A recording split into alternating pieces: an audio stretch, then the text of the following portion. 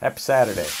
The reason I'm spending so much time on running shoe fit is because it's so individual to you. At the same time, the brands can't individualize the shoe to you. They're trying to make it for the mass market. And that's where the problem comes about. No 2 feet are really the same. And so one same shoe won't fit you and your neighbor the exact same way. Once the upper material is decided, the companies start working on supporting that upper. Mesh and knit simply isn't substantial enough. Adidas famously developed upper support that became their brand logo, the 3 stripes.